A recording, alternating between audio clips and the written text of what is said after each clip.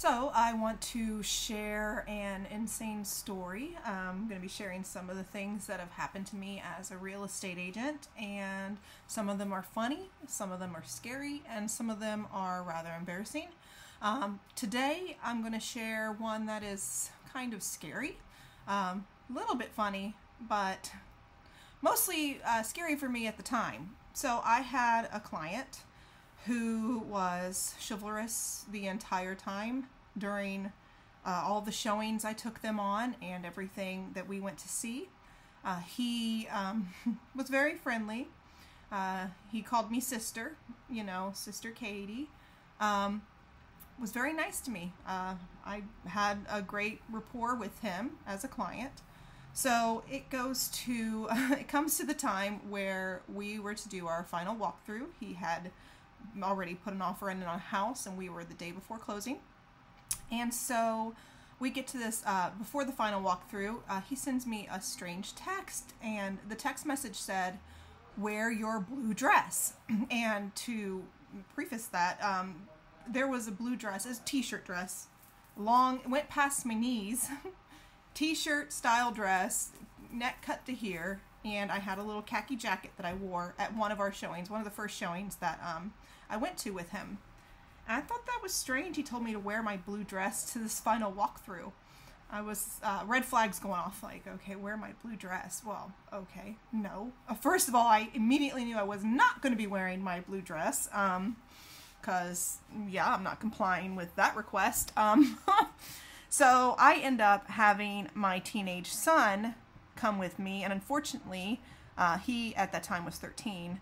I had to bring my other two children too, so I thought, well, whatever he's got planned, or maybe he was just being funny about the blue dress, but no matter what, my children were going to be in the car, all except for my oldest. He wasn't there.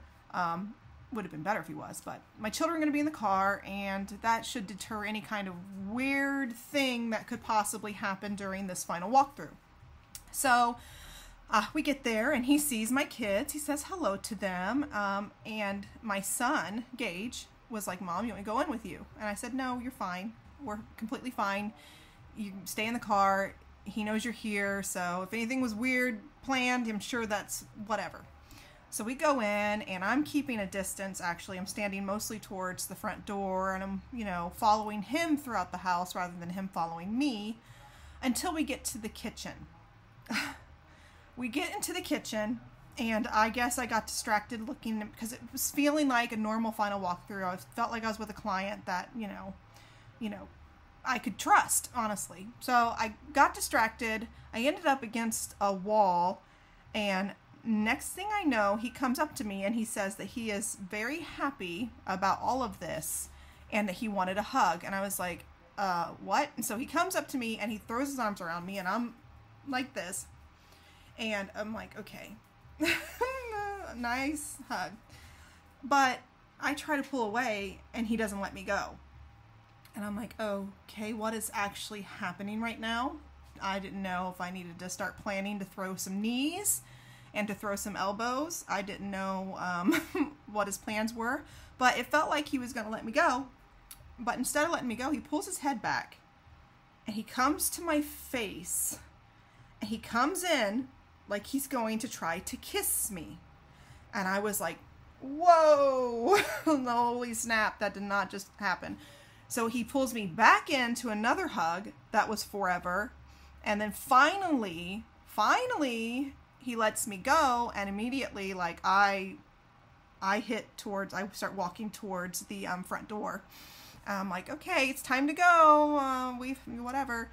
And honestly, it's kind of fuzzy for me, because I think I was kind of in, like, fight or flight mode at that point, mentally, because I was very stressed out that he tried to kiss me, and he would not let me go. And honestly, I share this because there is a real potential danger for female real estate agents, and then my whole point is, just don't let your guard down. Women in general, wherever you are, no matter what your profession is, if you have that sensation that something's not right, don't let your guard down. I wish now I would have had my 13-year-old come in with me. That probably wouldn't have happened. Fortunately, I had to make a decision. He was married and his wife could not be at the final walkthrough.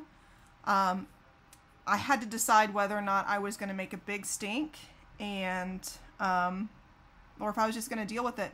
And of course I decided to just deal with it, and we closed, but I did not sit anywhere close to them. I sat like on the other side of the room and observed the closing far off and at a distance because yeah, it was very stressful for me. But anyways, that's my short, scary, spooky story about a creeper. Don't be a creeper, okay? Don't be a creeper.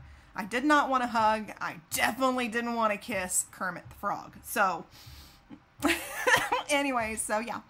I hope you enjoyed this short story. And, yeah, women, keep your guard up. All right. Have a good day, guys.